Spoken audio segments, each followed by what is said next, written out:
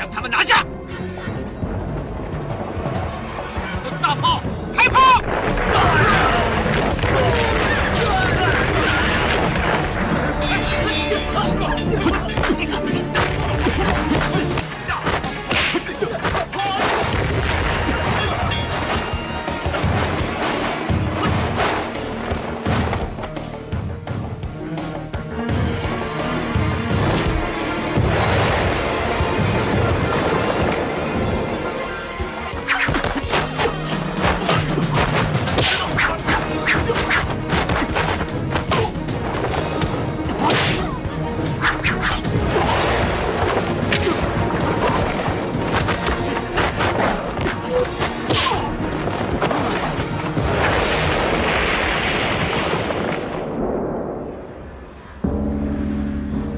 圣僧，这么热闹的日子，又怎么少得了老衲一份呢？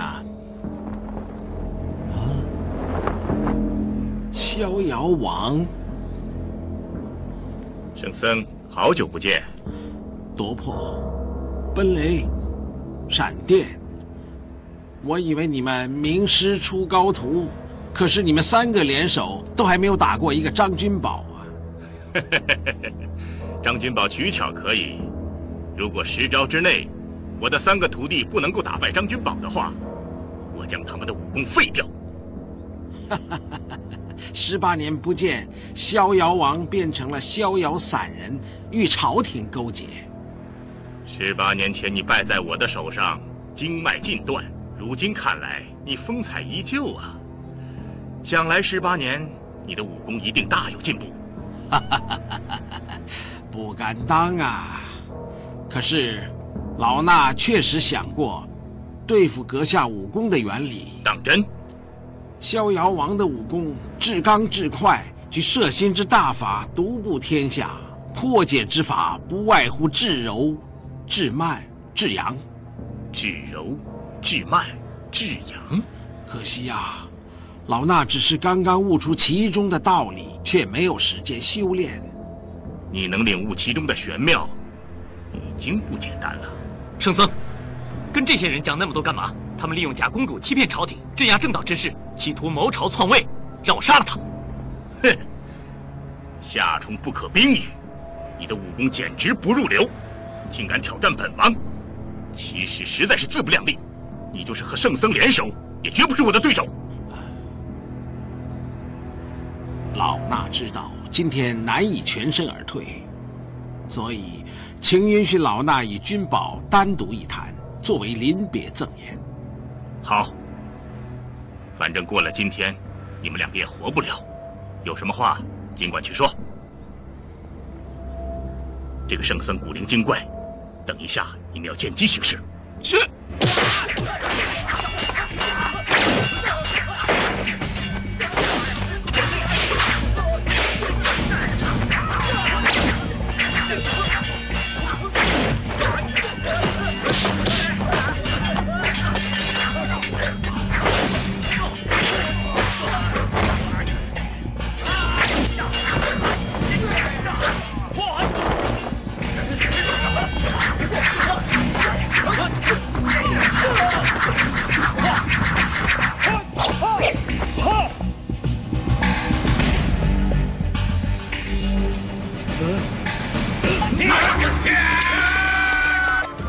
君宝，今天我们师徒俩不一定能活着走出去啊！怎么会？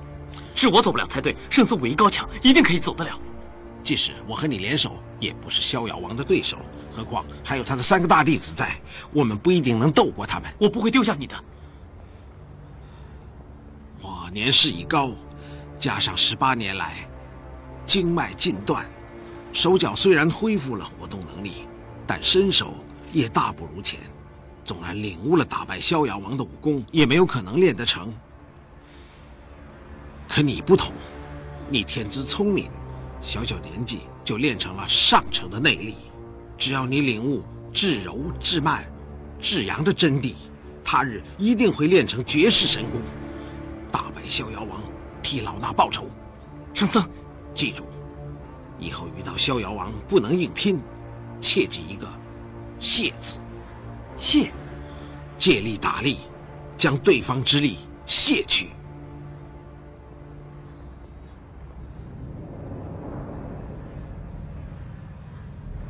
逍遥王酒后了，不要紧。正所谓人之将死，其言也善。我真想听听你们师徒两个临死跟对方说些什么。多言无益，就看看鹿死谁手。君宝，你躲过一边，你们也退下。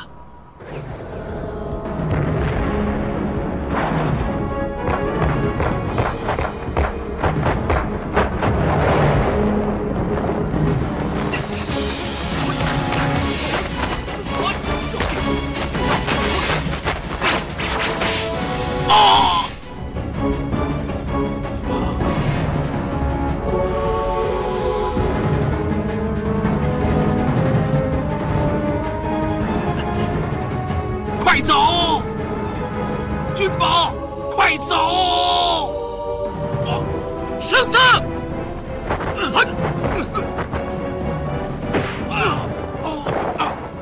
不自量力，我来教训你。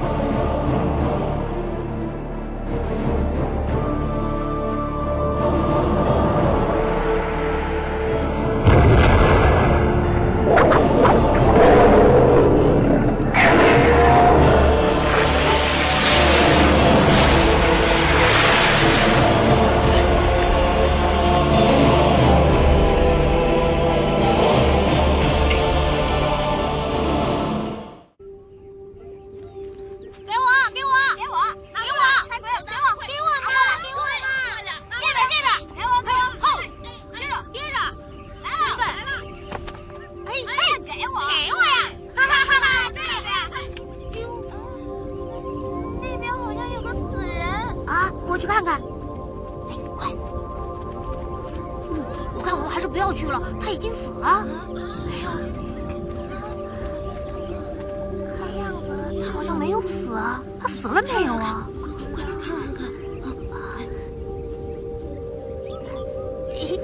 算了，不要管他了，我们玩去吧。玩去！好了啊！不要！哎呀！哎，来，接着，接着，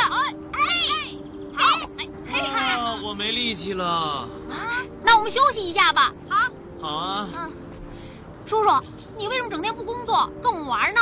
我要做什么呀？每个人都有事儿做啊。我爸是卖菜的，我爸爸是赶猪的，我爸爸是开饭店的。那我要做什么？你什么都不做，整天只知道玩。你们还不一样啊？我们不同，我们是小孩。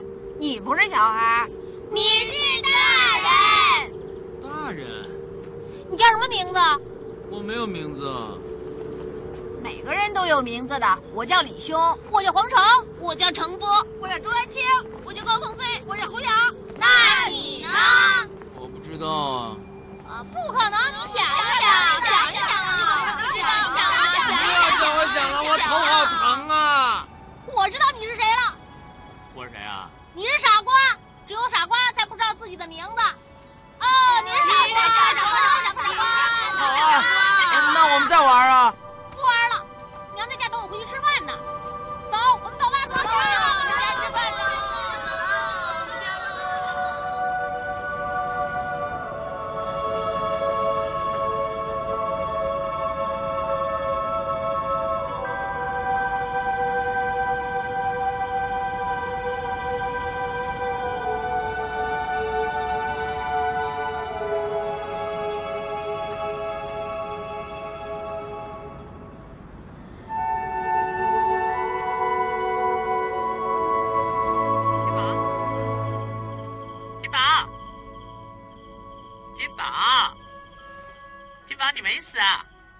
真是太好了，我很想你啊。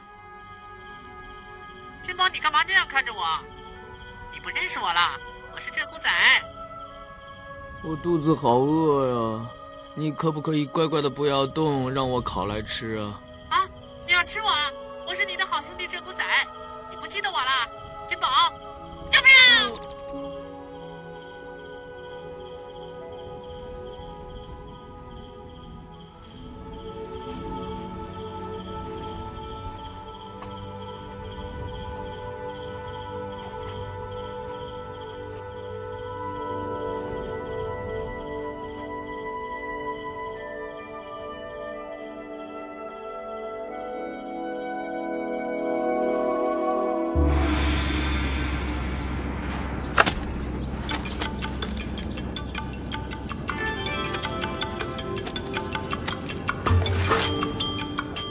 来，十拳大不要，有病治病，无病强身。来，过来看一看啊！哎，机会难得，过来看一看，十拳大不要，保证有效。哎，大哥，你要不要啊？不要。啊，来来来，有病治病，无病强身。哎，大哥，你要不要啊？哎，今天我算你便宜一点，好吗？便宜个屁！你这个月还没交钱呢。你开什么玩笑啊！我在这里摆摊从来没付过钱。以前不付，现在得付。我没钱。没钱？拿你师姐来抵债，还能顶你1年的费用。你说什么？说什么？你的师姐而已，干嘛那么紧张啊？不，没打！给我打他！对呀！站住！站住！站住！站住！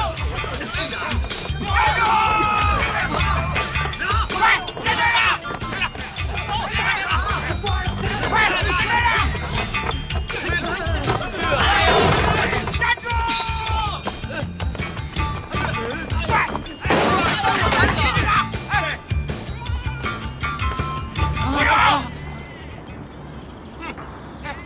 往哪儿跑？你们不要过来！打！哎呀！哎呀！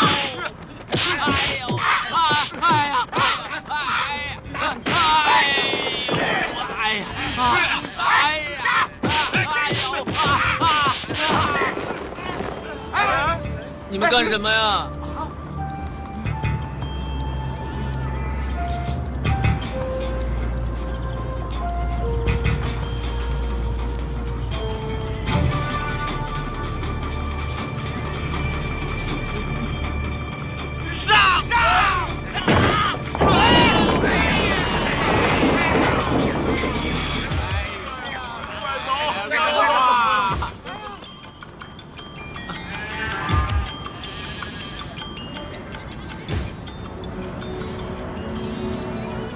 张君宝，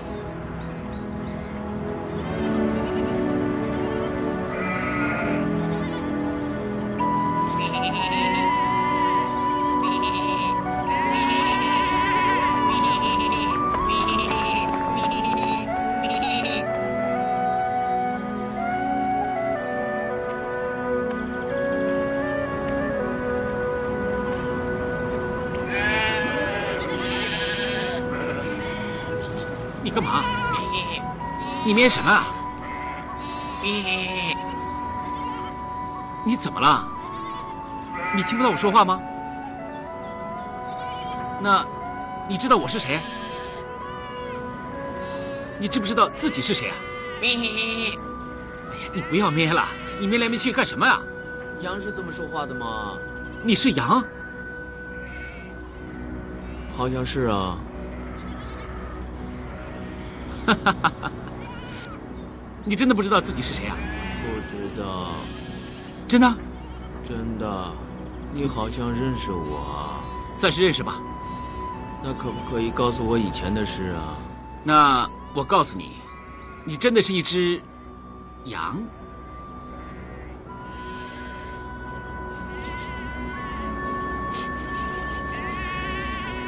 我真是一只羊啊！不对，你不是一只羊。那我是什么？你是一只狗。又变成一只狗？对呀。来，先叫几声听听看。喔，喔，喔，喔，喔。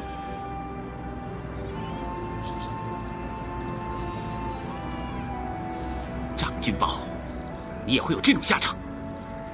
啊！你干嘛咬我呀？你狗是会咬人的吗？好了，你不是狗，你是人。我又变成人了。对呀，你是人，人不会咬人的。不是，我不是人呐。怎么不是啊？你是人呐。人有名字，我没有名字。你怎么没有名字啊？你的名字是张君宝。我叫张君宝。那你呢？我叫张翠山。张君宝，张翠山。那我们是不是好朋友啊？不，是仇人。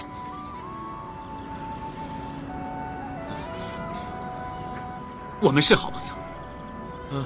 如果我们是好朋友，你应该知道我以前的事，你告诉我，好不好啊？看那家伙疯疯癫癫的，不像是捉弄我，让我虐待他一顿，再把他杀了，好替师傅报仇。好朋友，好朋友，你在想什么？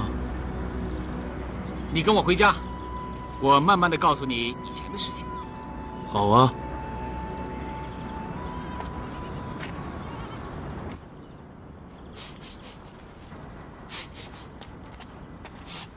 我不是跟你说过吗？你不是狗，站起来吧。哦。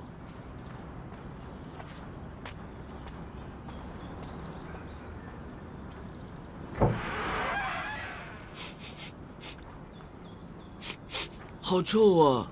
这是药材的味道。药材？什么事情都记不起来了吗？是啊，药材。这些就是药材啊！对了，你说要告诉我以前的事情啊？你真的一点都想不起来了？我是不记得以前的事啊，不过醒来之后的事我记得吗？我记得我醒来之后就跟一群小朋友一起玩，然后他们走了之后，我就跟着一群羊，跟了几天，然后我就遇到了你，你告诉我我是一只狗。然后又告诉我我是一个人，然后你又告诉我我叫张君宝，我记得呀。晕倒之前的事你全部都记不得了？是啊，我没办法想，一想我头就好痛。你说给我听啊。说什么？你告诉我以前的事情。你说过你是我的好朋友，你一定很清楚的。其实啊，事情是这样的，你以前呢，本来就是一个大坏蛋。坏蛋？你杀人越货，还调戏良家妇女，人人得而诛之，大家都知道的。不会吧？怎么会呢？所以啊，现在我要替天行道，把你杀了，以免你再害人。啊！嘿！呀！啊！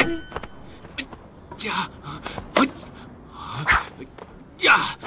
哎呀！嘿！呀！呀！哎！哎呀！哎呀！啊！哎呀！算了，我不打了，我好痛啊！好了，轮到我打你了。不要了，没关系啊，你刚才打我一点都不痛，你看看，根本不痛啊。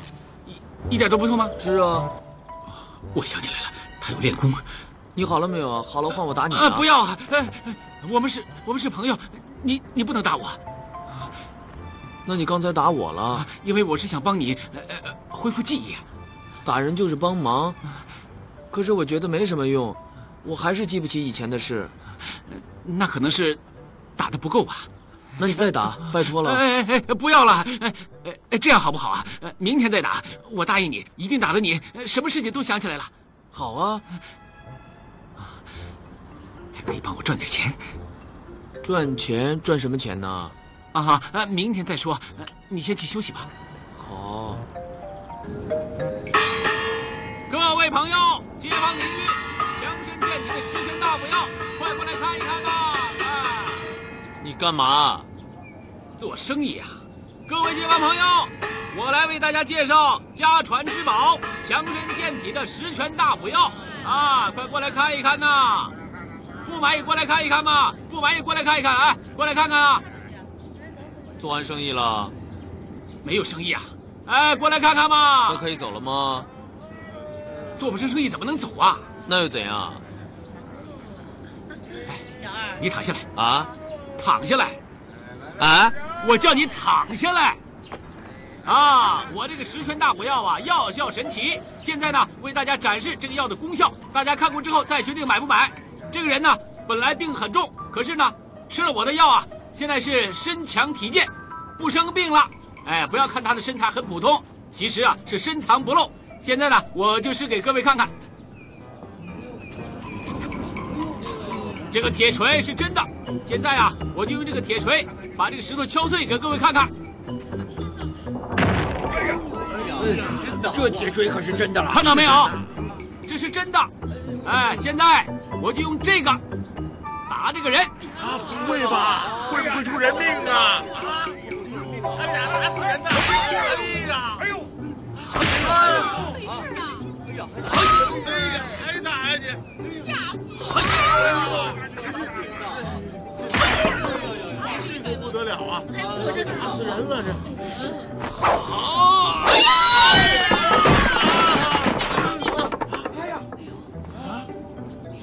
还不起来？哎呦！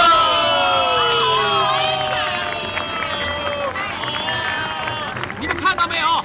我这个药啊就这么厉害，现在是特价优待，1两1包，要买来排队啊！来来来，快来快来！给我买3包！啊，来来来来来！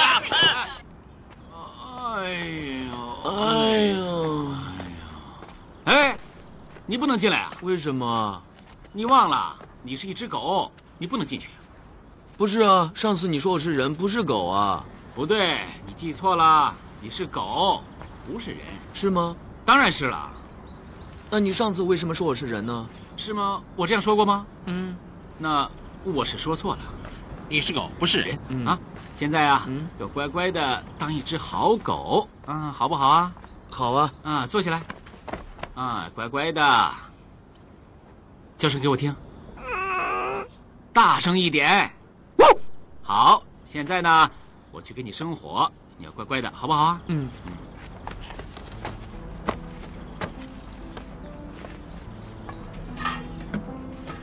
等一下，我要到外面买一些东西，做一些东西给你吃，啊，你帮我看家，要乖乖呀，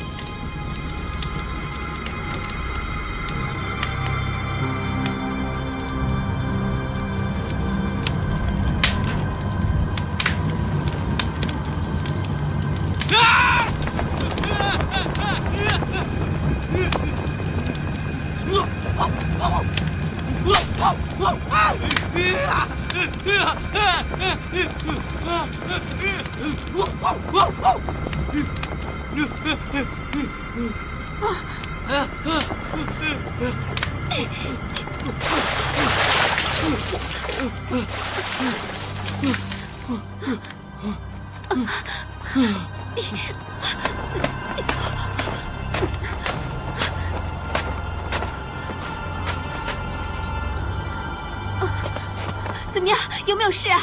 有没有事啊？张大侠，我不是张大侠，我是一只狗啊。狗？谁把你绑在这里啊？快跟我进屋吧。狗不可以进屋子的。你不是狗，你是人呐！啊！我又变成人了吗？师姐，你都干了些什么？你把它变成这样子？不关我的事啊！我看见他的时候，他已经这样了。你看，他连自己是谁都不知道了。你好漂亮。怎么会这样？我看见他的时候，他跟一群羊在一起，他以为自己是一只羊。我不是羊，这个漂亮姐姐说我是人，我信她不信你。你为什么不相信我啊？因为她漂亮。你真的不记得我是谁？我是林雪燕。林雪燕。林雪燕。对啊，有印象吗？没有。我是林雪燕，她是张翠山。张翠山吗？啊？哦。你记得啦？不记得。他一点也记不起来。你问他自己是谁，他也不知道。是啊，我真的不知道自己是谁，不过现在知道了。现在知道了。我是人，你是美人，他是坏人。你是张君宝啊，你是我们的朋友，记得吗？张君宝，好像很熟啊。对呀，很熟，是你自己啊。你是武当派的掌门人，住在武当山的太虚观内，你有很多徒弟，想起来没有？想想看啊，想起来没有？快点想啊！想起来了是不是？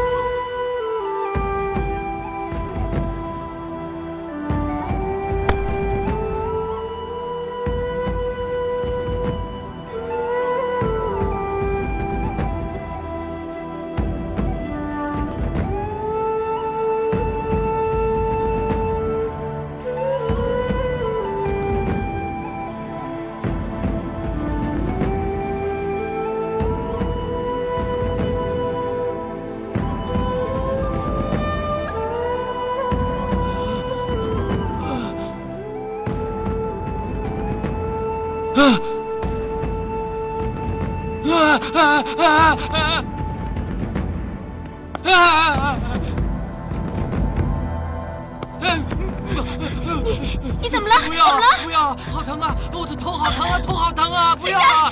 头疼啊！头疼啊！不要啊！不要啊！不要啊！不要啊！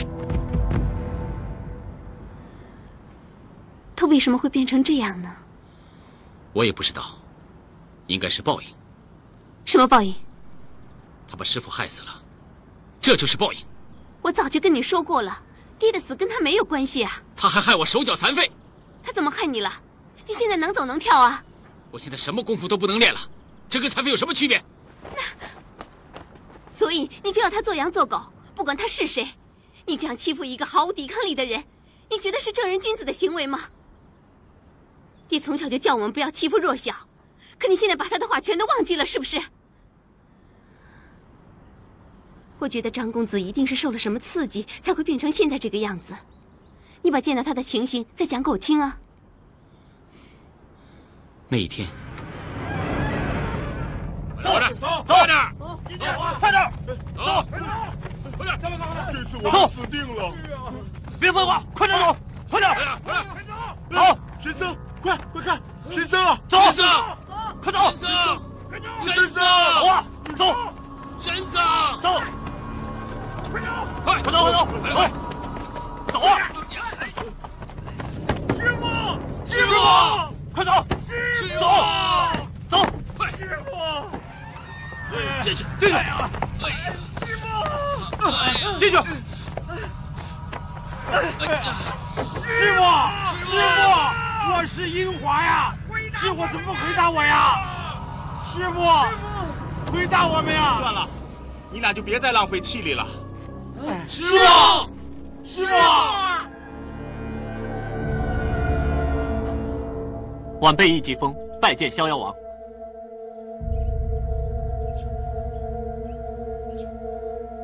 你就是易云之孙，名剑山庄的易继风吧？正是。坐吧。晚辈不敢。背叛好友、卖友求荣的事你都做了，还有什么不敢？敢作敢为，我逍遥王最喜欢。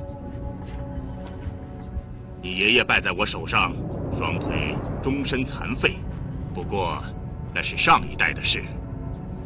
你要是想找我报仇，本王非常欢迎。晚辈不敢。别说不敢，我逍遥王平生最喜欢有志气的人，不管他是我的手下还是我的敌人。一个人只要有本事，就绝没有做不到的，只要敢。大地就在你的脚下。一个人一生永远要向前看，绝不能固步自封，取得一点成就就满足。你知不知道，其实你可以做得更好，可以取得更大的成就。当真？现在你最大的目标是什么？重建明剑山庄，练成8剑齐飞的绝技。哼，重建明剑山庄，充其量你不过是一个武功不错的庄主。其实，你有没有想过，你可以做天下的主人？只要你娶了公主，成为驸马，到时候你就是皇室的一支。哼，可以随时拥有天下。这不可能吧？我和公主根本不是那回事。这事包在我身上，我向八王爷提亲，一定水到渠成。多谢前辈美意，可是在下恕难从命。在下是有了妻室的人，而且妻子与我患难与共，在下不能对不起她。男人做大事，怎么可以拘泥于儿女私情？一个阻碍夫君前程的妻子，绝不是好妻子。如果你的妻子为你着想，断不会左右你。娶公主，青云直上，拥有天下，这是谁都会选择的路。这么好的机会，你要好好珍惜，别不识好歹。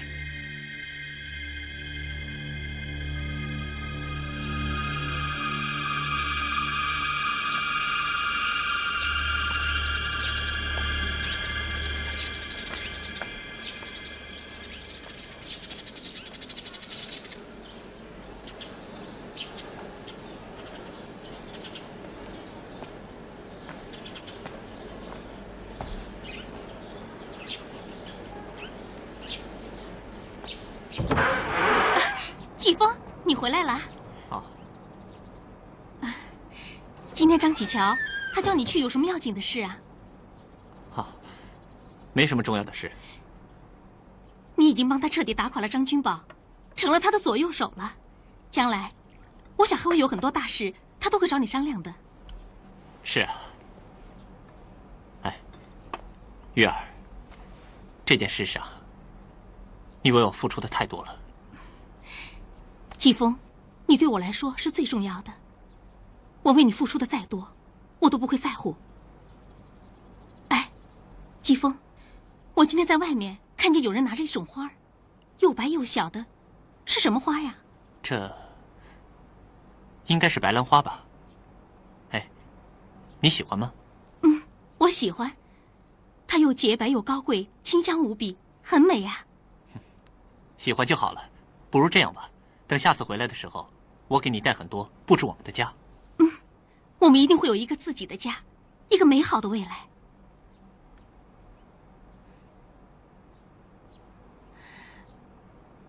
启禀王爷，假冒公主的乱党已经全部就擒，从此以后朝廷可以高枕无忧，此乃苍生之福。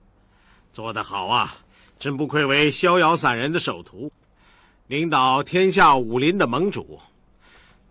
这次武林盟为朝廷诛除奸党，居功至伟，本王打算论功行赏，以表彰他们的丰功伟绩。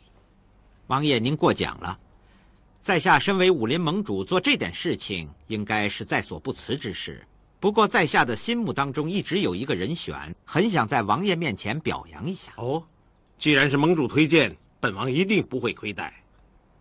此人是明鉴山庄的后代，也就是已故老庄主易云的孙儿易继峰。哦，就是宣读遗诏大会上倒戈相向，帮助我们揭露张君宝真相的那位少侠。正是此人。此人功劳不小，本王定要重重赏他。易继峰年轻有为，而且是武功高强，又愿意为朝廷效命，而且是忠心耿耿，所以在下以为他与公主是特别般配。我是代易继峰向王爷提这门亲事，希望王爷能够招易继峰为驸马。此事万万不可。为何不可？公主乃金枝玉叶，千金之躯，易继峰出身贫寒，怎么能够高攀公主呢？英雄是不问出处的，而且王爷也说过，如果谁能够平了张君宝这些乱党，并且能够保护公主的人，就是最大的功臣。这个人就是易继峰，他功劳不小，本王可以重重赏赐。可是此事万万不行。王爷，姻缘可都是天注定的，不是王爷您说不行就不行。张启乔，请你自重，不要以为本王待你客气就可以胡作非为。王爷，我可没有妄自胡为，我刚才说的话可都是逍遥散人的意思。逍遥散人？我看王爷您也就不必再多想，识时务者为俊杰。如果您同意了这门亲事，从此以后驸马爷就会对你恭恭敬敬，而且逍遥散人和武林盟又是你至亲至爱的朋友，相反的话，你就是与整个武林为敌。那么明智的行事，我看王爷你就不必再多想了。如果你没有反对意见的话，我就先替易继峰谢谢你的美意。本王有些头痛，你去吧。王爷不必头痛，至于公主结婚之事，在下会替你一手操办。属下告辞了。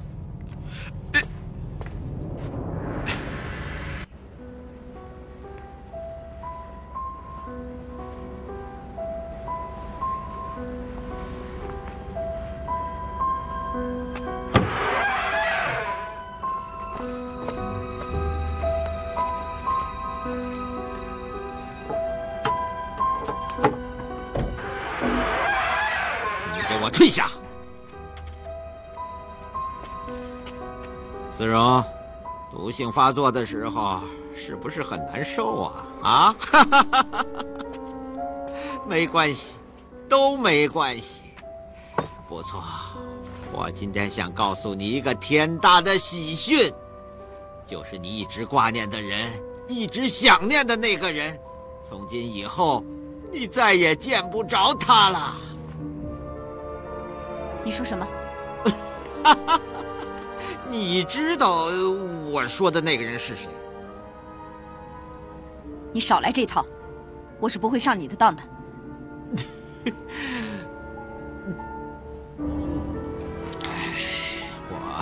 我不怕，我告诉你，逍遥散人已经把张君宝给杀了。不可能，不可能，信不信由你。在江湖上有几个人能逃得了逍遥散人的手掌？何况一个区区的张君宝？不可能，绝对不可能。君宝是不会死的。你这个贱人！我告诉你，你活不了多久，再过上7天，你就要到阴曹地府去见你的张君宝了。不过我告诉你，你现在如果恳求我的话，我还可以给你抚心丸的解药，怎么样？你不要再浪费心机了。子荣，是你自己自寻死路，那我就只好成全你。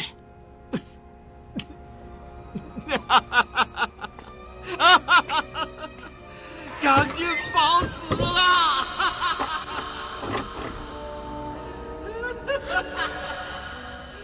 张君宝死了！你站住！你们到底把张君宝怎么样了？君是不会死的，君宝是不会死的。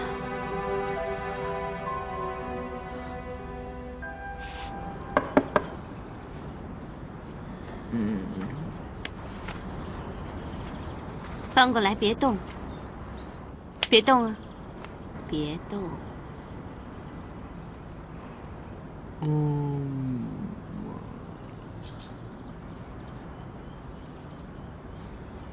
你看我干嘛？喜欢看吗？你漂亮吗？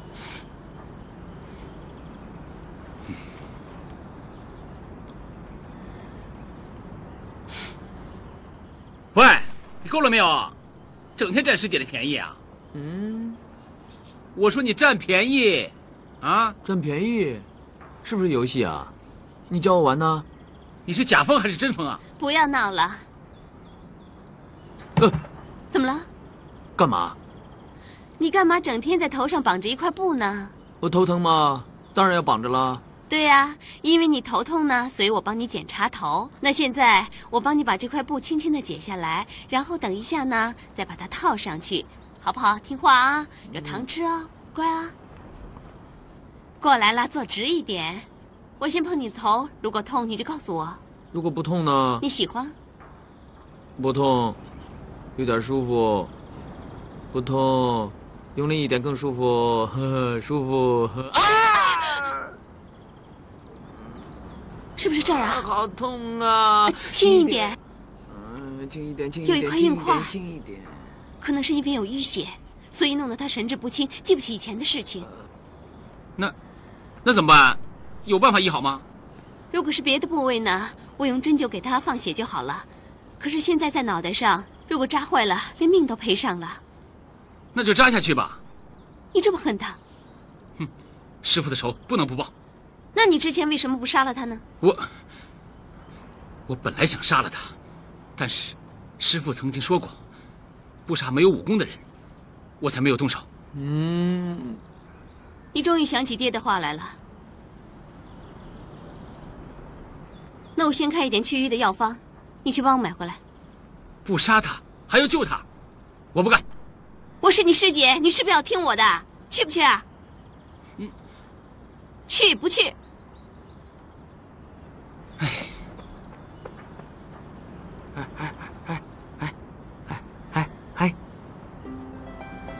不要生气呀，笑一个嘛。对呀，好漂亮啊！闻到就知道苦了，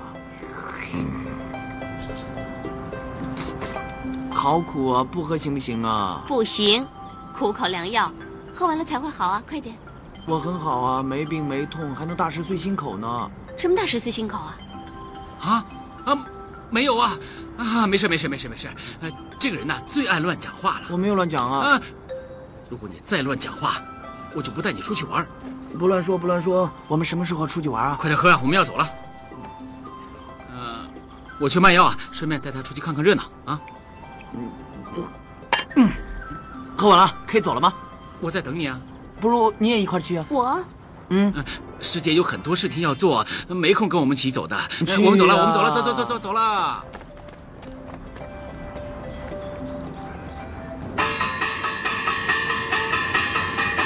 来啊！十全大补药，功效神奇，保证前所未有啊！来，过来看呐！这次要不要我躺下啊？有人来再躺啊！来，十全大补药啊！今天为各位介绍我们的家传之宝，这个药功效神奇，有病治病，没病强身，保证有效。待会儿呢，还要请各位看看精彩的神功表演。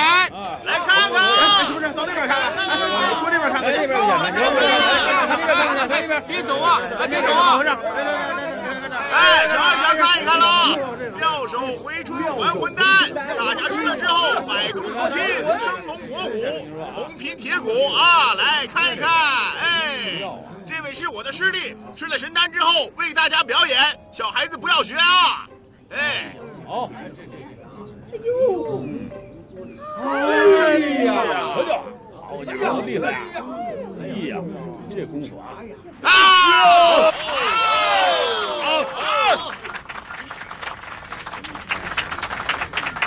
真是，哎，好，廖守护，蛮厉害了吧？各位，你看，现在只需要1两，你就可以买回尿水回针丹。哎，有钱的快来买，无钱的不要后悔。哎，这把这端起来了，这是啊！哎呦，喝了！哎呦，这是不行！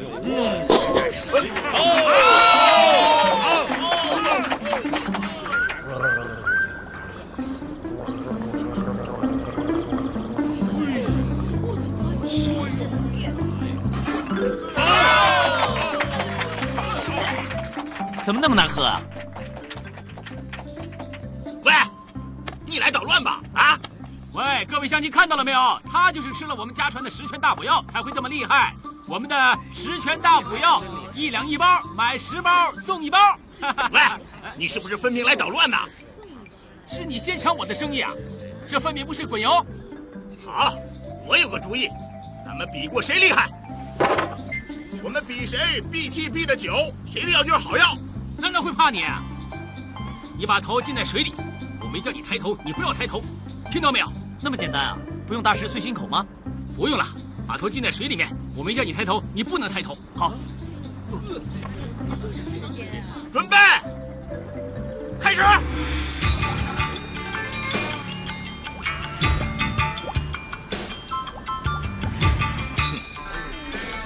我们本来是打鱼的，闭气能超过1炷香，这次你输定了。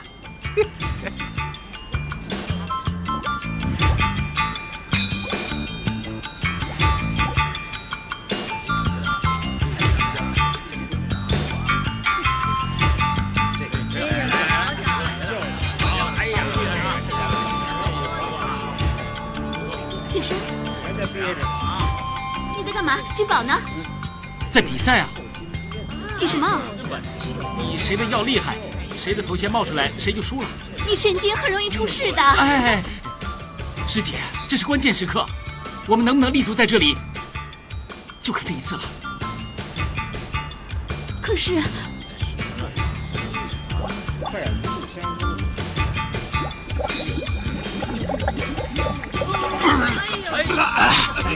师姐，我们赢了，你看到没有？谁的药比较厉害？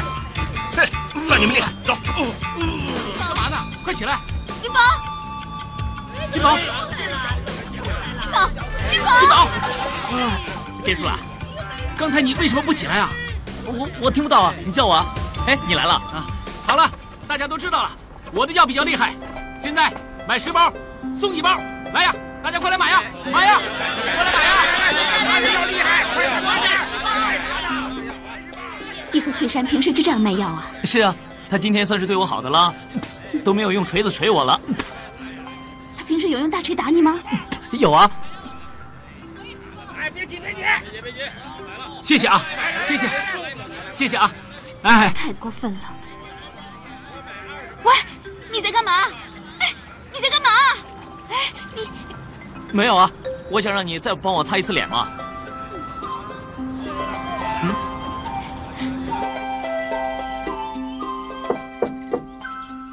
进来，季风。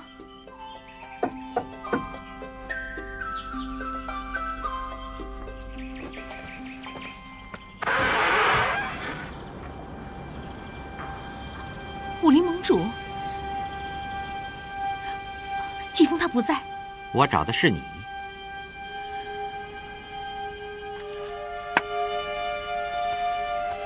你现在看到的这2样东西，一个是我为你准备的毒药，另外一个是我为你准备的一封遗书。盟主，你这是什么意思？我看易继风一定没跟你说起，大王爷已经把公主许配给他，他马上就会成为大宋的驸马，而且飞黄腾达，振兴名剑山庄的事业指日可待。谢谢盟主对季风的赏识。可是，如果你要喜欢易继风的话，你就应该助他一臂成功，不应该牵制他。我没有牵制他，我从来都没有过。就是他要当驸马，我也不反对。可是公主不希望有人跟他一同分享她心上的人。不会的。季风不会答应你这样对我的。我去找他，我要找他。你现在去找他，也不能解决什么问题，你只会给易季风增添麻烦。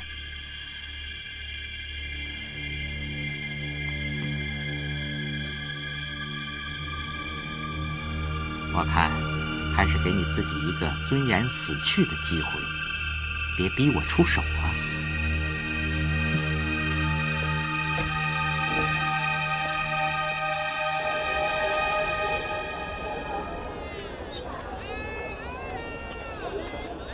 哎，季风，我们看这些布料吧，怎么样？你喜欢哪一个？我们多给你做些衣服。哎，够了，我有那么多衣服，根本用不着。不，我要给你多做些衣服。以后我要是忘了给你洗衣服，你就有的替换了。哎，玉儿，你不用老是为我设想，你应该为自己想想。哎，不如你也挑些好看的布料，做几件新衣服。不，我没有时间做了，不浪费了。哎，不如我们去看看笔墨纸砚吧。啊，走。哎，不用了，等用完了再买吧。毛笔、墨砚、宣纸我都放在书箱里了。你要用的时候去书箱里拿就行了。你写好的文稿要用镇子压着，要不然起大风会给吹走的。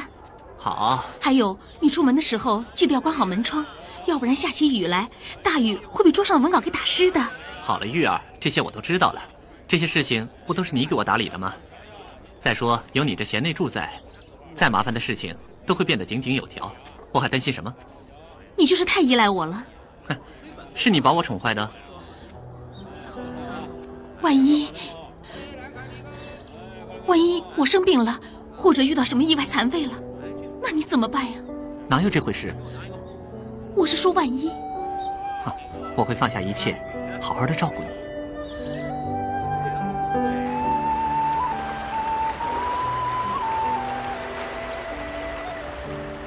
我们好久没有这么悠闲的游山玩水了。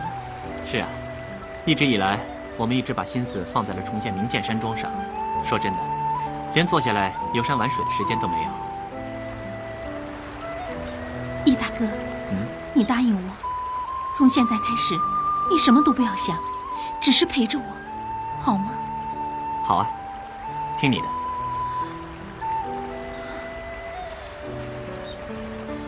易大哥，我真的舍不得你。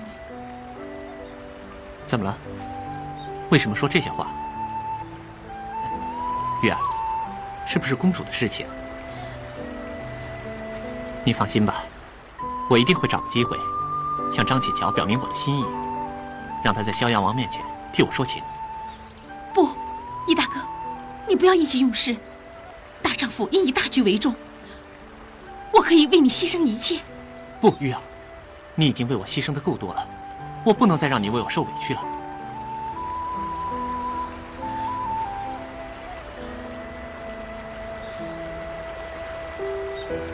易大哥，我好怀念大漠。是啊，也难怪，你离家那么久了，怎么会不想家呢？不如这样吧，等我们完成了这件事情，我就陪着你回到大漠里去，探望你的娘亲。你知道吗？我从小就一直希望能离开大漠，到中原来生活。可是现在，我真的好想念大漠。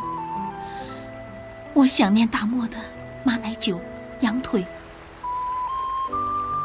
还有大漠自由自在、与世无争的生活。放心吧，我们很快就会回去的。哎，玉儿，你还记不记得我第一次喝马奶酒的时候，那酒还是你给我倒的呢？易大哥，你还记得吗？上次我给你提起的白兰花，真的好漂亮，我特别想要，你能帮我去买吗？好啊，只要你喜欢。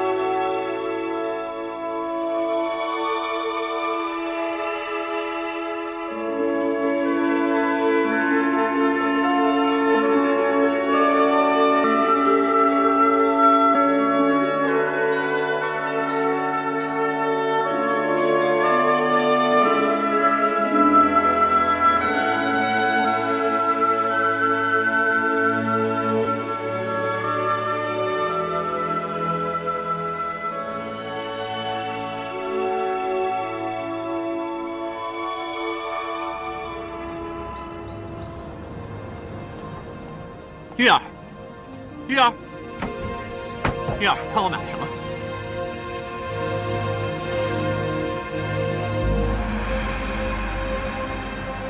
玉儿。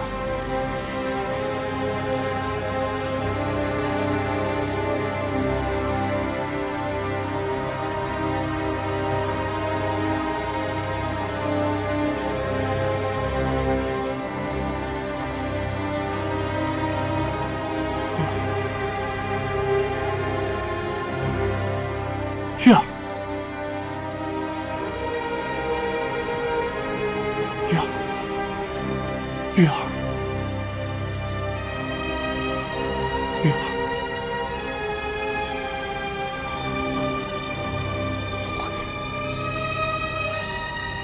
不会的，不会的，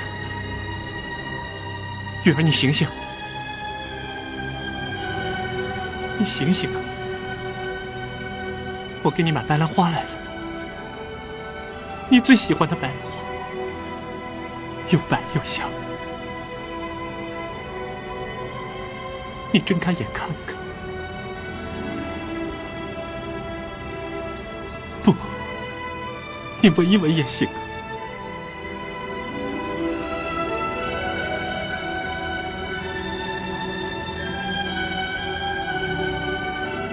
玉儿。 我们不是说好了，很快就会有个家的吗？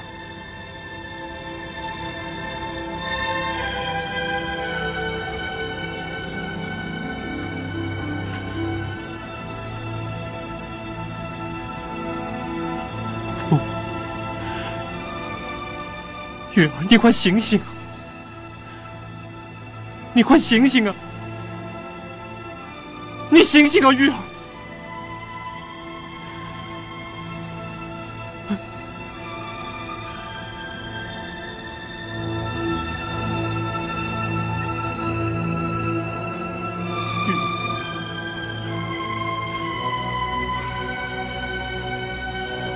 玉儿，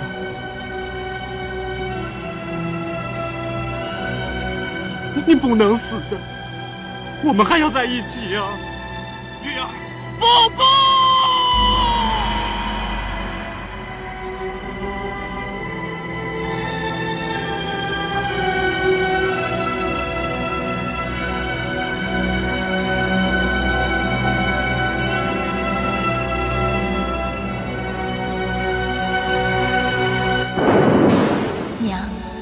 好久没有写信给你了，请你原谅女儿的不孝。娘，你说的对，中原这儿真是丰衣足食。现在我每天吃的都是山珍海味，戴的也都是金银玉器。可惜娘，你坚持要留在大漠。如果你也能到中原来，跟我们一起生活，享受荣华富贵，那该多好啊！娘，大漠风沙大，夜凉天衣，保重身体。女儿不孝，不能侍奉在侧，报答养育之恩。玉儿唯有遥寄祝福，并且答应娘亲你一定活得精彩，以报亲恩。玉儿，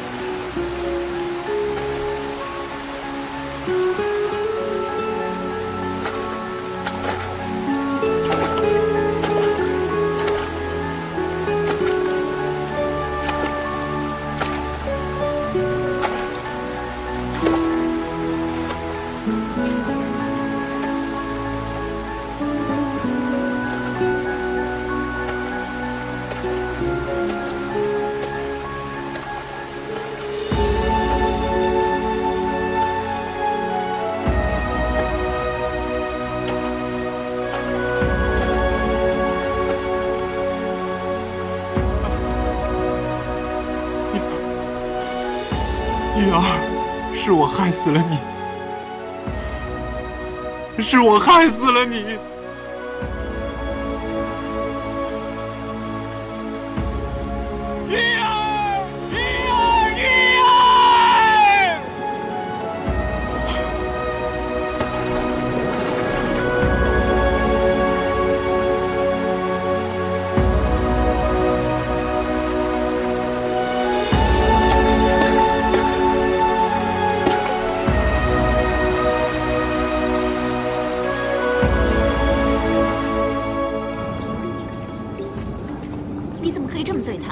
是为了生活嘛？你知不知道这样会弄死他？怎么会啊？他虽然失忆，可是内力还在啊，不会这么容易死的。他不会保护自己，干嘛？喂，干嘛？喂，你干嘛呀？哇，这么漂亮啊，五颜六色的。对啊，这是做衣服用的布匹。做衣服？你说漂不漂亮啊？不错，还好啊。你说哪一匹最漂亮啊？这个不错。啊，这匹啊，不如你买一匹回去做衣服啊。对呀，今天我们赚了很多钱，买一匹做新衣服好不好？不用了，我衣服很多，不要浪费。走，我们回去了。走，乖。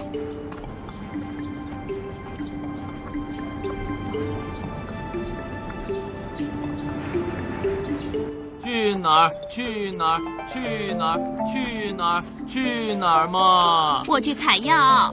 我也要去啊。不行，你有病在身，山路那么难走，你还是乖乖在家待着吧。我要跟你一起去嘛。前2天不是刚跟你逛过街吗？再说了，我还要去山上看看有没有药能治你的病啊。我没病，我要跟你一起去嘛。不行，你不要闹了好不好？师姐有正事要办呢，我跟你玩好了。对呀，你跟翠珊在家好好玩，我去山上采药好不好？跟你有什么好玩的？那跟师姐有什么好玩的？她比较漂亮，比较香，对我比较好喽。你太过分了，别以为失忆就可以乱来。你怎么可以打翠珊？有没有事啊？没事，我没怎么出力啊，我怎么知道她那么轻？对不起啊。没事就好了，我要赶快走了，要不然天黑之前都回不来了。哎，你们2个不可以打架啊！他这样看着师姐，留她在这里，早晚会出事的。干嘛？心情不好？都是你啊！关我什么事啊？要不是你刚才在旁边阻碍我，我也不会推你。我不推你，漂亮姐姐就不会生气。漂亮姐姐不生气，就会带我去采药了。这样你还不明白啊？好像有点道理啊。哎，这样吧，我带你去逛街，但是不能心情不好。去哪里玩啊？你说去哪里就去哪里啊？真的啊？真的，走吧。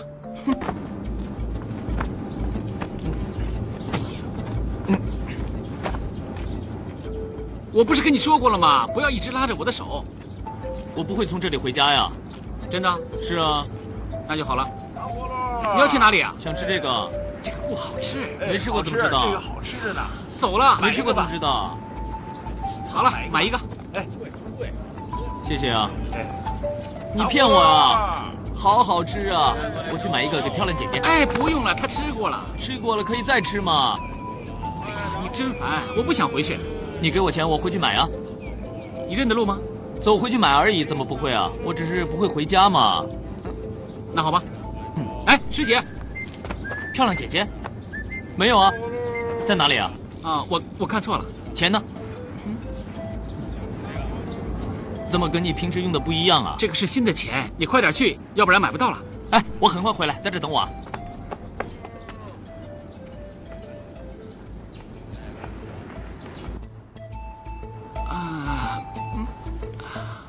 现在终于可以安安心心的吃饭喝酒了。不会吧？应该没那么快回来才对啊。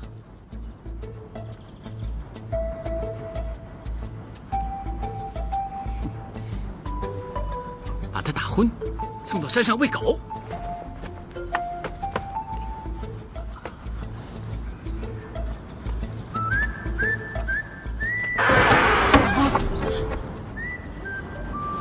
师姐，你干嘛？我再试试看能不能用鼻孔喝酒。神经病啊你！哎，君宝呢？他在外面，你没有看到他？没有啊，我找到医他的办法。他去哪里了？不知道啊。不知道？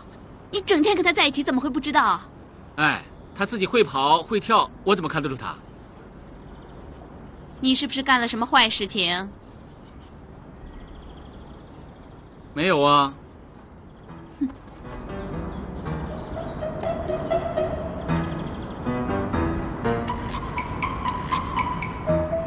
看着我的眼睛，你再说一次，有没有？没有。没有，你骗不了我的。你肯定做了什么亏心事，所以你才不敢看着我，对不对？不是。哼，从小到大都是这个样子，眼睛不敢看着我就是在撒谎，对不对？你告诉我，你把张君宝怎么样了？快说啊！我，你不是把他杀了吧？没有啊。没有，你把他怎么样了？哎呀，我把他带到集市，但是我没把他带回来。为什么这么做？你明明知道他记不起事情，你还把他一个人留在集市，他找不到回来的路，很危险的。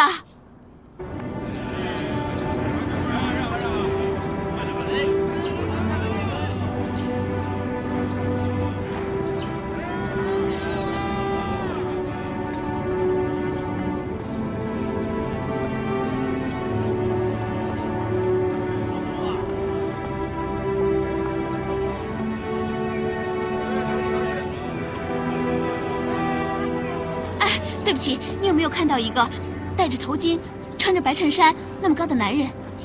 没有。老板，你刚刚有没有看到一个男生，头发短短的？没有。谢谢啊。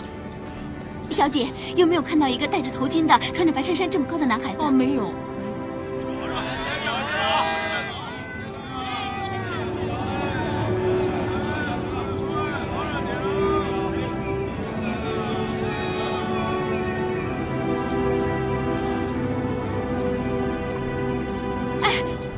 师傅，有没有看到一个小男孩这么高，穿着白衬衫的？没有啊。你把他弄到哪儿去了？就在附近啊。没有啊。算了，我们不要找了，就当没见过他。可以吗？可以。那你能不能不挡我师弟呢？算了，你自己不愿意，我自己去找。救命啊！打！给我打！救命啊！给我打！救命啊！哎呀，臭小子竟然在光天化日之下偷东西！我付过钱了。还讲呢？给我打！打！哎呀，不要打我！不要打我呀！不要打我呀！发生什么事了？发生什么事？这小子来买布，拿石头当银两用，说来说去说不明白。对不起啊，快点把布还给人家。不能还啊！你说你想买的吗？我什么时候说过？那天是你说喜欢的。就因为我喜欢，你就宁愿被人打成这样子？当然了。傻瓜，你怎么这么傻呀？你还笑呢？到底还不还？不还啊！不还！不还！还给我！不还！不还！别废话，还给我！对不起啊，我们快走。弟子已派人四处找张君宝，可是暂时找不到他的下落。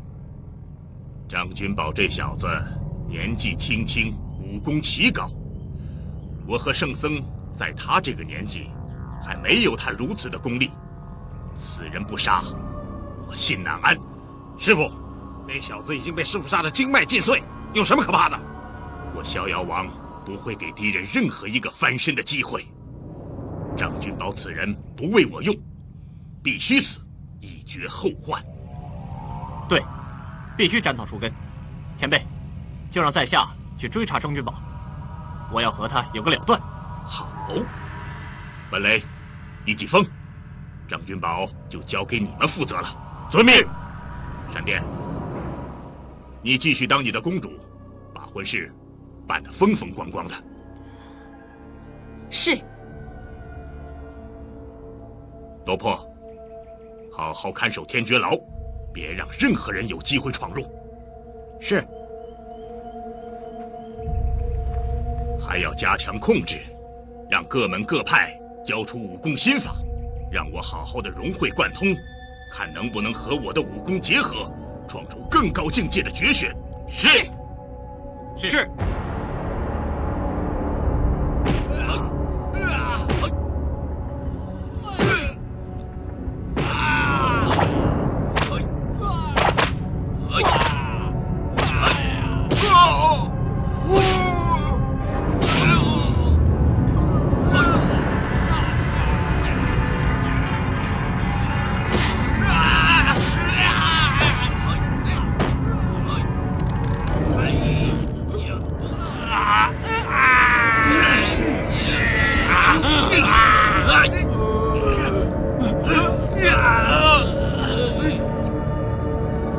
我们弄醒他，继续。是。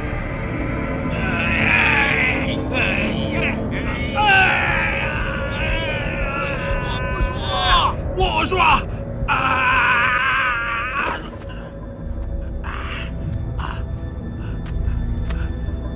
写。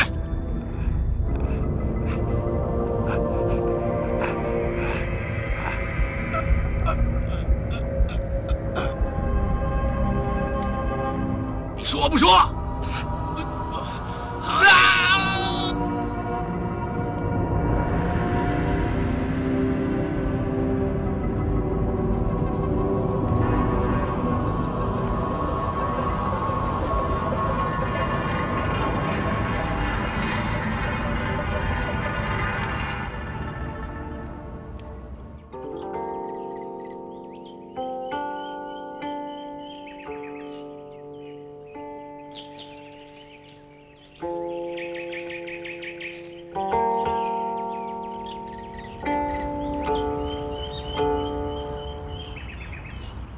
鸿福将至，鸿福将至啊！打断逍遥散人的雅兴，唠叨唠叨。你是向我报喜而来，有何骚扰之有？逍遥散人果然料事如神。奉八王爷懿旨，逍遥散人乃神人下凡，所谓人杰地灵，灵气之人该应去灵气之地，故特封此黄山于逍遥散人，作为潜心修炼之地。多谢八王爷。恭喜逍遥散人，好一句人杰地灵，好，好。哎，他们刚刚有没有打你头啊？没有。真的没有吗？没有。真的没有？应该没有吧？我抱着头，他们怎么打啊？抱着头也可以打呀。抱着头打有什么意思啊？为什么？你会不会穿着衣服洗澡啊？同样的道理嘛，很多东西跟块布差好多呀。傻瓜啊你！吃饭了。哎，等等啊！你又有什么花样啊？你不要对他这么凶好不好？不是我凶，他实在太烦了。你看他做什么事情都很奇怪。哎，找到了。这什么？冰糖葫芦。我今天吃了一粒，发觉真是好好吃啊，所以留下来给你吃啊。哎，这为什么会变小啊？这个怎么会变小呢？哎呀，大概是化了。这个会化掉啊，那快点吃，会化的。你这么喜欢吃，你自己留着吃好了。不用了，他会再买给我吃的。他很疼我的，他今天又带我去逛街，又买冰糖葫芦给我吃，又给我钱花。哎，我这串给他吃，你再买给我好不好啊？你改天再买给我嘛。哎呀，哎呀，翠山真的对你这么好吗？对啊，我觉得自己真的很幸福啊。他对我很好，你也对我很好。你对我好的时候，他又对我很好。喂，不要光吃饭，要多吃点菜啊，要不然不长肉的。哎，好乖啊！你也是啊，快点吃冰糖葫芦，来吃啊，快吃啊！啊！哎，自己拿着吃啊。好，吃饭。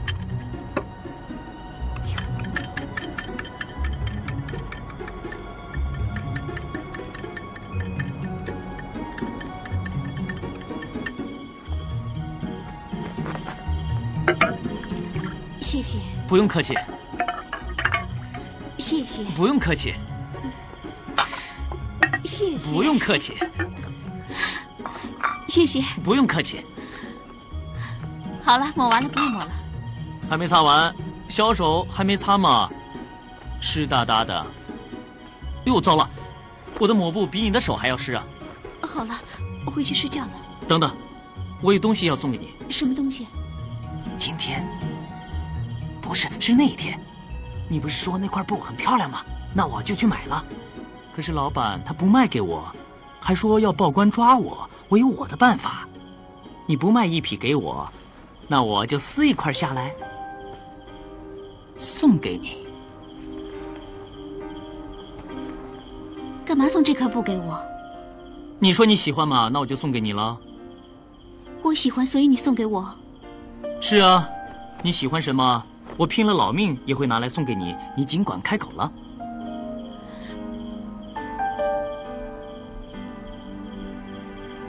怎么了？有人欺负你啊？没有，没人欺负我。你干嘛对我这么好？我也不知道。我只是觉得，只要我对你好，你也会对我好。你对我好，我就会很开心呐。真的吗？是啊，我很喜欢看着你。真的，我看到你开心，我就会笑；我看到你哭，我也会哭的。总之，只要能看到你笑，我做什么都可以啊。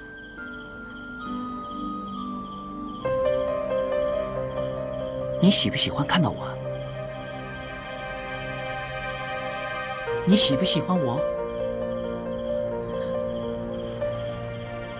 喜不喜欢？我很困了，我想回去睡觉，明天再说。这个问题很难回答吗？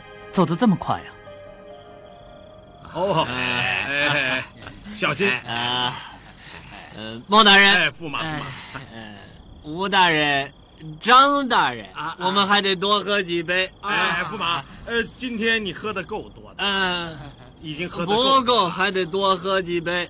驸马，你跟公主的大喜日子，你可不能喝得太多呀！要是喝醉了，要冷落了公主，那可怎么办呢？哎，大人，你有所不知，你们没听说过我有一个外号叫千杯？不对，千杯不对。啊，春宵一夜值千金，洞房添丁要紧呐。啊，对。添丁要紧，对，添丁要紧，对，添丁要紧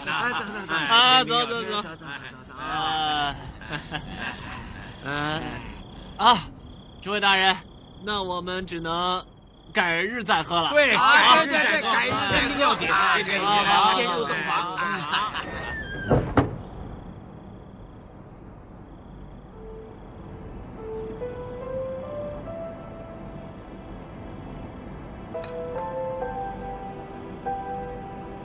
来，公主，我们再喝杯交杯酒。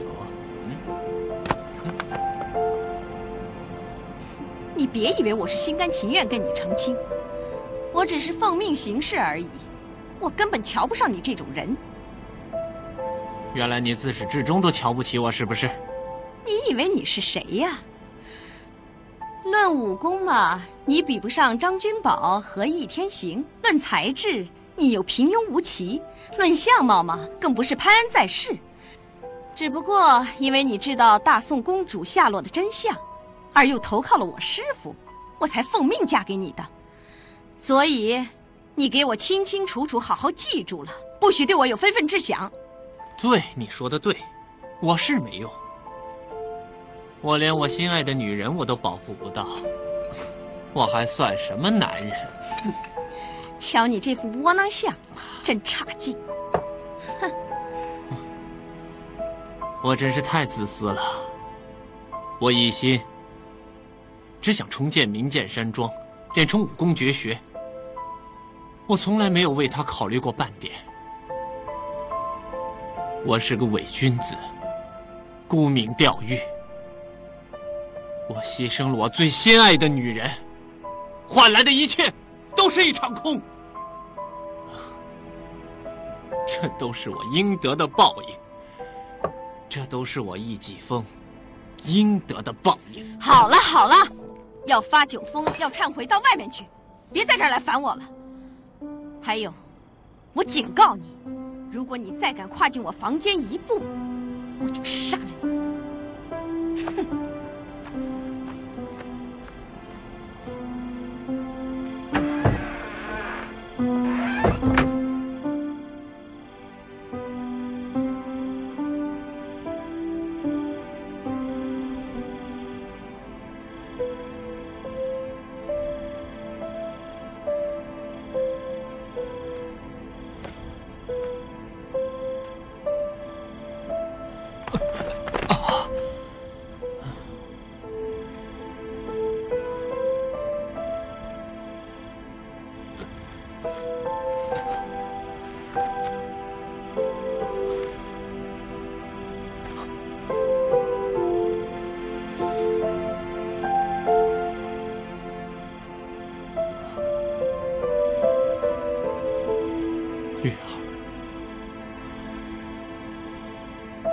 我此生又赋予你，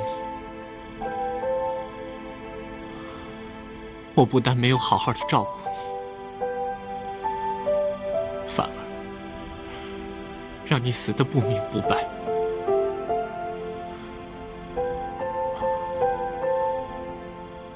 我真没用。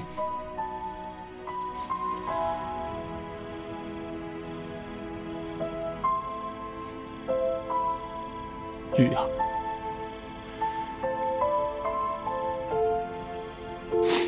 我答应你，我一定会为你报仇的，我一定会为你报仇的。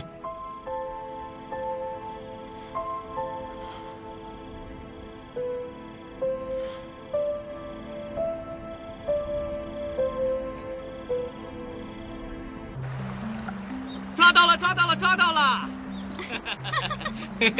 哎，你笑什么？没有，你堂堂武当派的掌门人，跟着我到处采药，还在河里抓鱼，真的很好笑啊！掌门不可以抓鱼的吗？我是抓鱼掌门嘛，来一起抓呀！不行，我穿着衣服呢。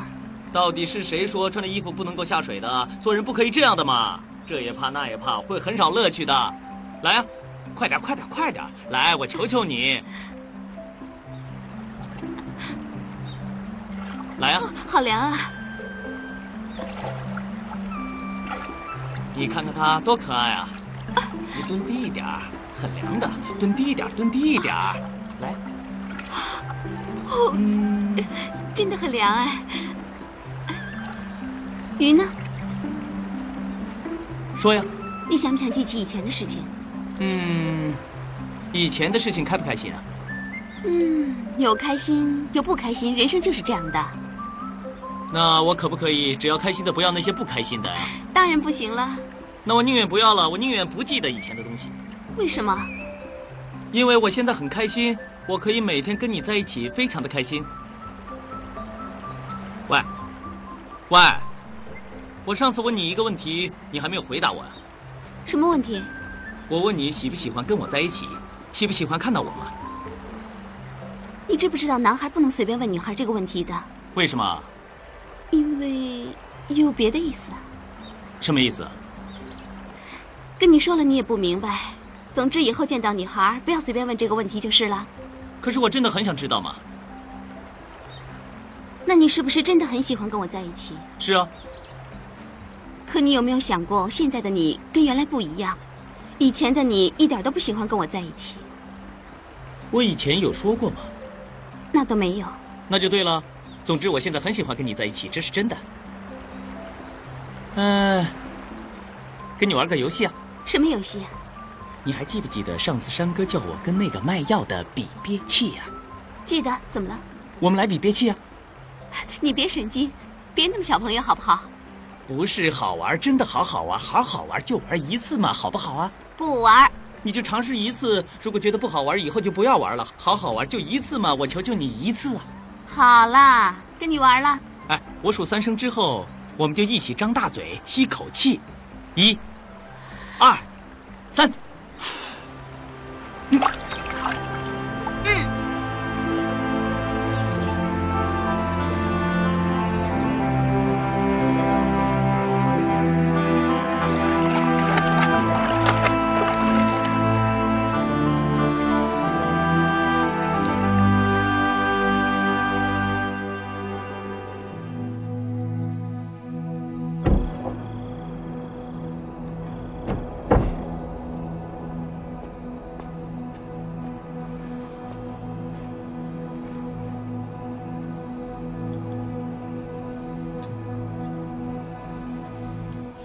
嘿，你在看什么书呢？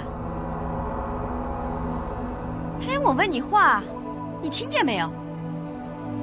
哼，我就不信，我的吸引力会比不上你的书。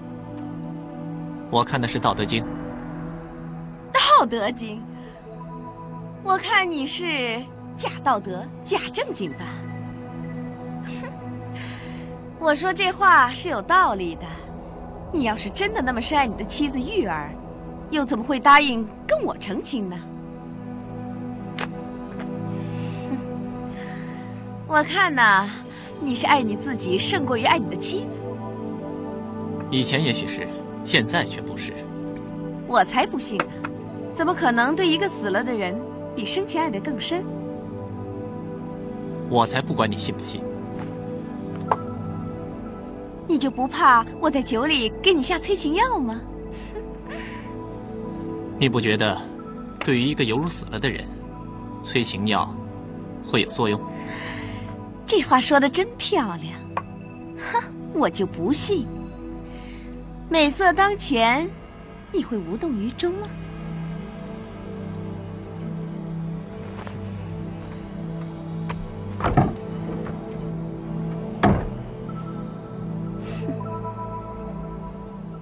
怎么这么多人生病啊？干嘛那么多人生病啊？忍耐一下，小朋友，一会儿就到你了啊，乖。忍耐一下，小朋友，姐姐很快来看你了啊。你咳得很厉害，马上到你了。你咳得很厉害，待会儿来看你，不好意思啊。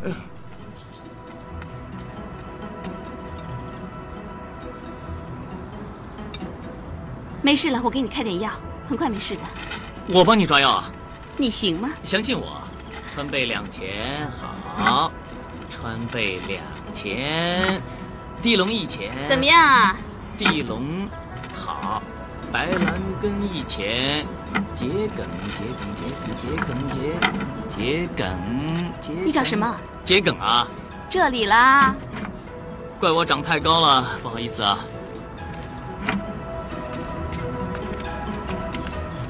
这样你拿回去温一下，3温水熬成1碗就可以喝了。如果3天以后不好的话，你再过来。药方。下一位。下一位。这药吃3次就应该好了。如果不好的话，你再过来看。啊。这药吃3次就好了。如果不好的话，你再回来看啊。我帮你抓。不行。再给我一次机会嘛。那好啊，你多放一点山楂给人家送药，要不然很苦的。嗯。白兰根1钱，白兰根1钱，黄芪1钱。怎么样了？哦，行了。快点。石莲子，快点了。好了，桔梗，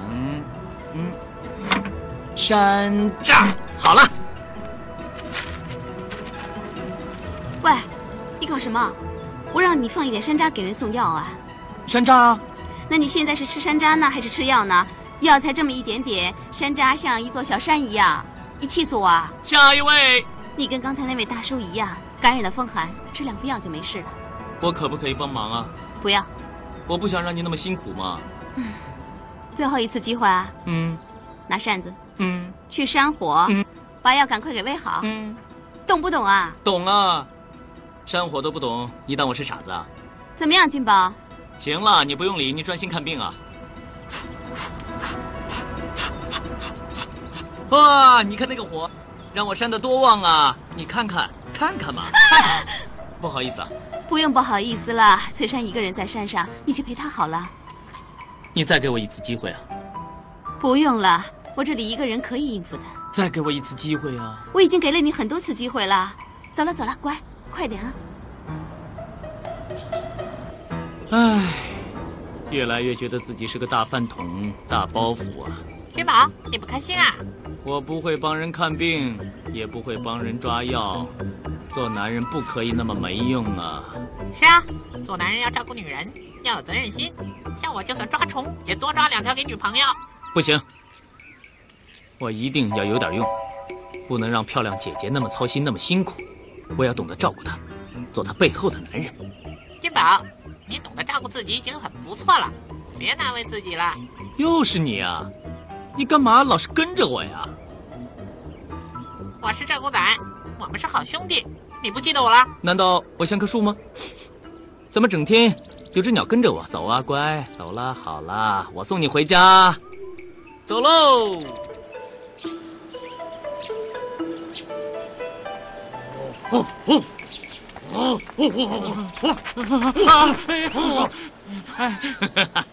你在干什么？你干嘛跟着我啊？我上山采药，太阳这么大，你以为好玩啊？我不是玩啊，我真的想跟你学采药。我学会了，不就可以帮漂亮姐姐的忙了？来，我帮你背啊！我自己背就可以了。我帮你背啊！来啊，我说不要就是不要，你听到没有？不用客气啊！不！你有没有听过放羊孩子的故事啊？如果你骗他一次，他永远都不会相信你。你不要再装了。我这次没有骗你，真的有一只野狗想要冲过去咬你。啊！走啊！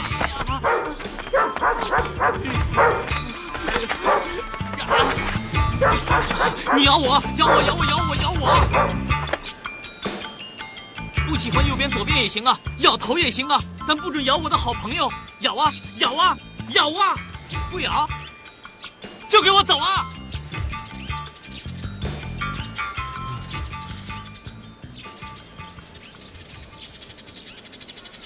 都是我不好，对不起啊。你干嘛没事骂自己啊？我们是好朋友嘛，何必说对不起呢？你对我多好啊，又给我饭吃，又给我床睡。我哪有对你好？我只在利用你，在你的胸口碎大石，完全不管你的死活，都是为了我自己。你怎么一点都不生气啊？因为我失忆嘛，哪记得那么多事啊？不过听一听，你好像又对我蛮不好的。金宝，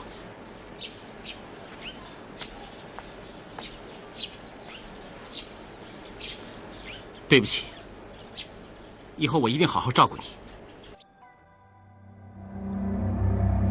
明剑山庄的新法到底搞到没有？对不起，我还没有弄到手。闪电，我希望你千万记住了，让你跟易继风在一起，就是为了搞到明剑山庄的新法，让你跟他成亲也是这个目的。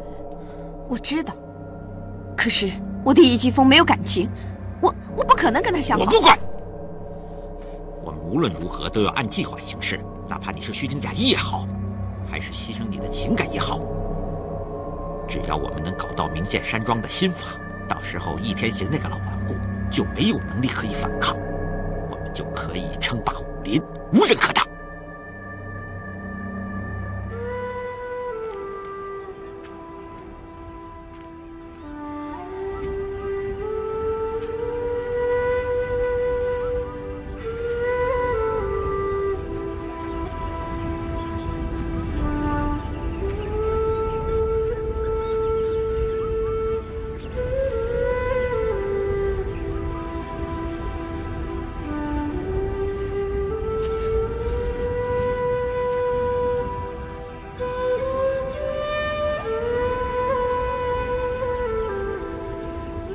玉儿，你好吗？希望你的在天之灵能够明白，虽然你人已不在，可我却从未变过。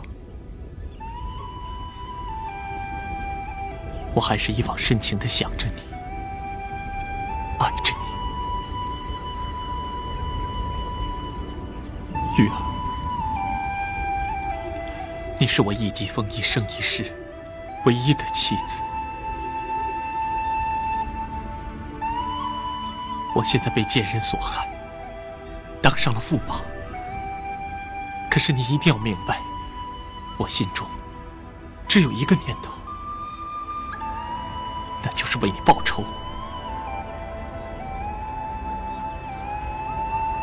等报完了仇，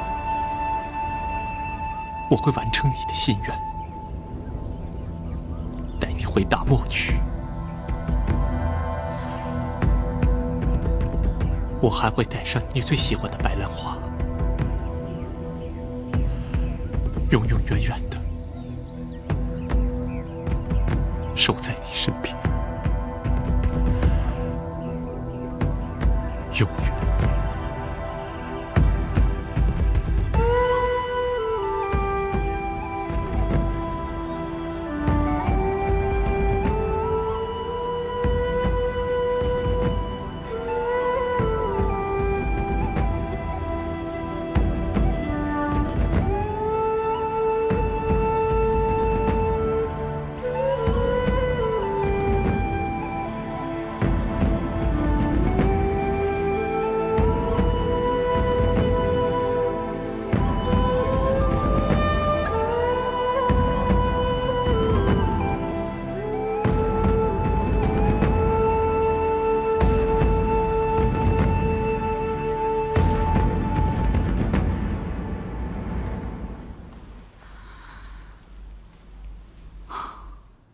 来了。哦，我都忘了做饭了，今天实在太忙了，我现在去。不用，你已经忙了一整天了，又看病，又把脉，又抓药，又煎药，还要煮饭，我帮你煮啊。哎，不用了，不用了。怎么了，漂亮姐姐？啊，好烫啊！怎么会这样？没事没事，松开。糟了，一定是被那些病人传染上了风寒，先扶他进房啊。漂亮姐姐，漂亮姐姐，你怎么样了？漂亮姐姐，他好烫啊！那怎么办呢？你赶快开药给他吃啊！我不是大夫，我不懂，我只懂药，却不会开药方。那你去请大夫回来呀！哎呀，他自己就已经是大夫了，到哪里去找第二个大夫啊？我自己去镇上找大夫。哎呀，怎么可能啊？来回要2天，来不及救他了。那怎么办？怎么办嘛？哎，君宝，你太过分了！在这个节骨眼儿，竟然对师姐做这种事，你是不是找死啊？我不希望他死，你相信我一次，我有办法的，真的，你相信我啊。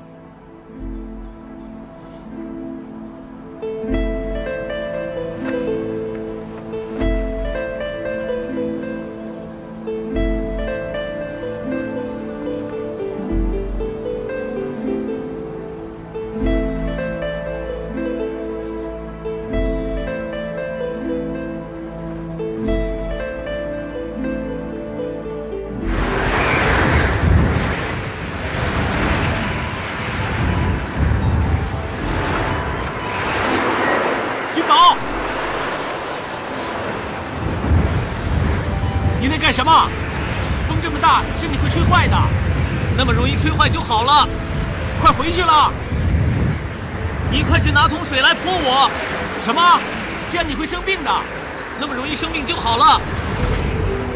谢谢你，拜托。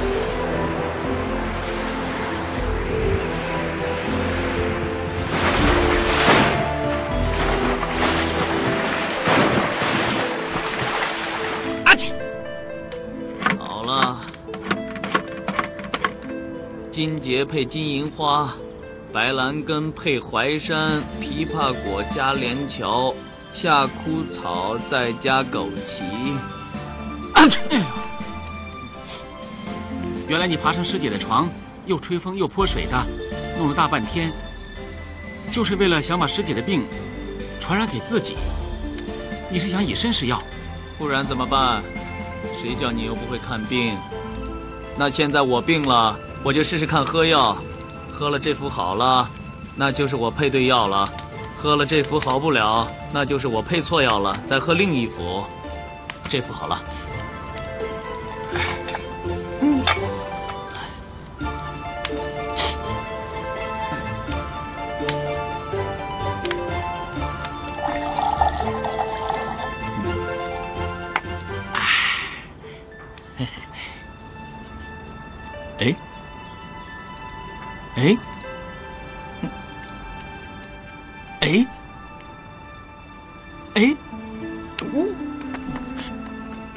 君宝，那药是不是没效啊？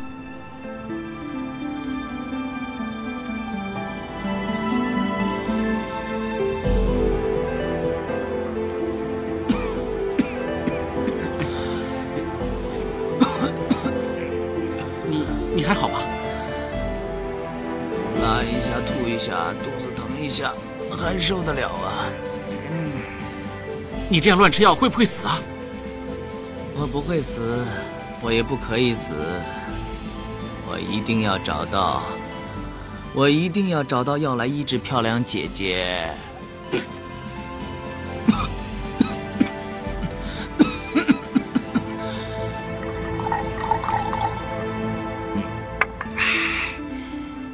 看看这副有没有用啊？好热呀！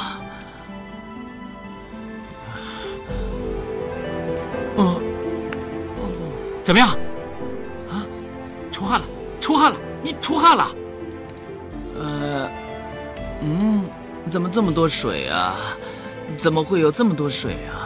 出一身汗，病就可以痊愈了，实在是太好了。就是这副药，这副药一定可以医好漂亮姐姐，你快端一碗去给漂亮姐姐喝，喝了之后她马上就会好了。好，我马上就去。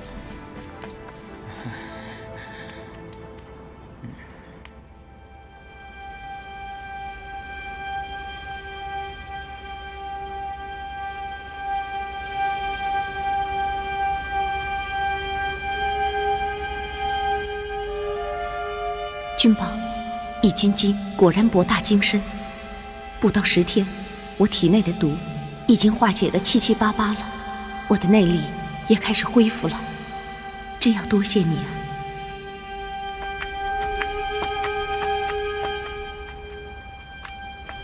啊！开门。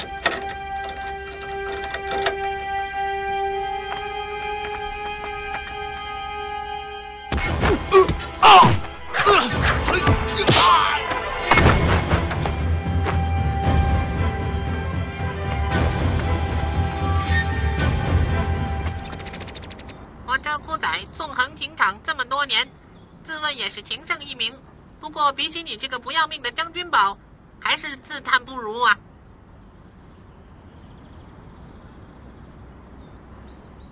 君宝，你要支持下去，雪颜姑娘还要你照顾呢。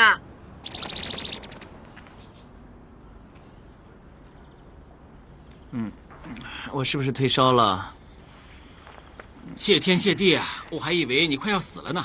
哎，我福大命大，心地又好，上天一定会保佑我的。好事啊，你长命百岁，万寿无疆。哎，漂亮姐姐呢？她怎么样了？我拿药给她喝，用你的方法，分量减半，现在出了一身汗，已经好多了。啊，真的？哎，你干嘛？去找她呀？你不能下床。没关系呀。漂亮姐姐，漂亮姐姐，你病刚好，不能走动。漂亮姐姐，漂亮姐姐。君宝，你干嘛这么傻？干嘛用命自己去试药呢？你知不知道你这么做很危险？我感染的伤寒病很可能是致命的。我不知道危不危险，我只知道要找到医好你的药。我不会看病，又不会抓药，所以只好用最笨的方法喽。是不是同甘共苦啊？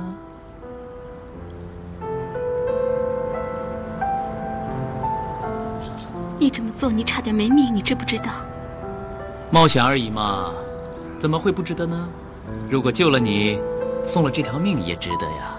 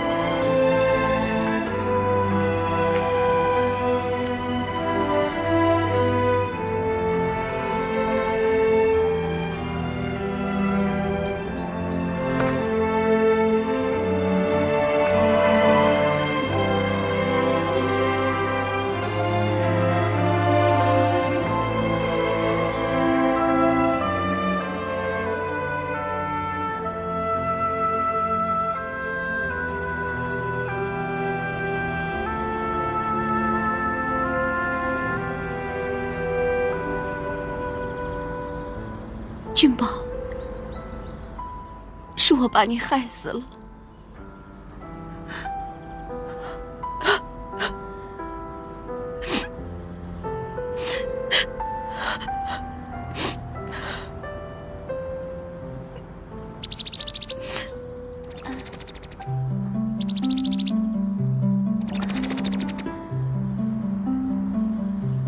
哎，这儿一个人都没有哎。这封信不如就给你看吧。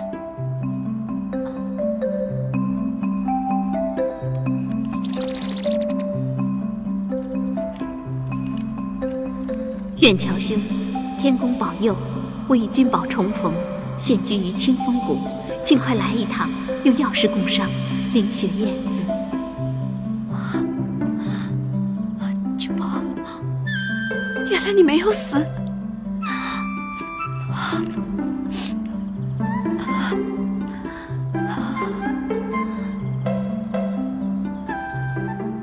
喂，你还不谢谢我？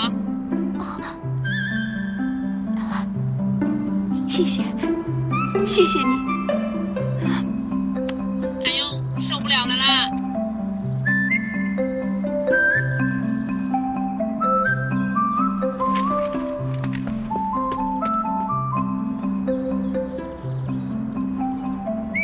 君宝，君宝，君宝，有好消息，秦姑娘就快来了。枉费我飞了那么远。不吃不睡，连句谢谢也没有。这，你每天都来找我吱。我跟你不是很熟啊，小鸟，不要来烦我，自己去找虫子吃啊，好乖啊。喂，君宝，没搞错吧？这样就走了？君宝，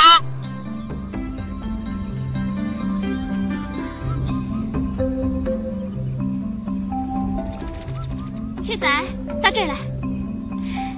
雀仔。有没有把信送到太虚观呢？送信这种小事儿哪难得倒我啊？啊，我知道了，谢谢你啊。我不但去送信，还带了一个朋友来。